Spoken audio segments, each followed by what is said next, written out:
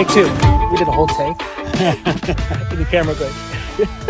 Anyway, Matt inspired me just to he's kind of taking an innovative approach to ranching. Today we're going to kind of go through his approach to ranching, what North Bridger Bison is, and also we're going to harvest one. Yeah. Today's harvest day.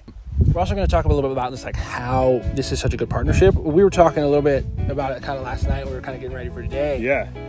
There's kind of this, there's this thing that's land access, but also just access to simple meat. Exactly. Good meat. I think today we're kind of losing some trust with what is on the grocery store shelf. But totally. The unfortunate situation is a lot of us just we gotta live, we gotta eat. So we just go, we just do it. One of the barriers with meat that we're trying to break through is around transparency and connecting people to where their food comes from.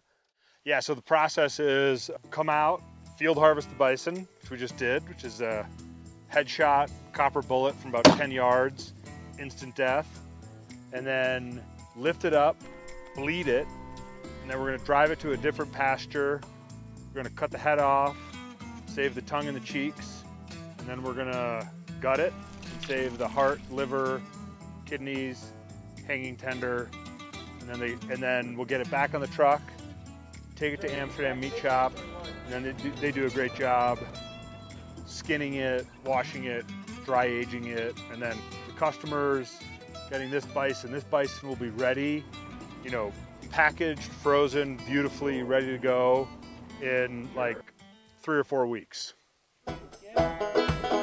When it comes to cheap meat, the price tag is cheap, but the costs are huge. The cost to society, to the environment, to farmers and ranchers, to water, to wildlife habitat, to pollinators, pollinator habitat, birds. I genuinely think that BHA is the most effective conservation organization out there, and I'm just really grateful for the work that BHA does.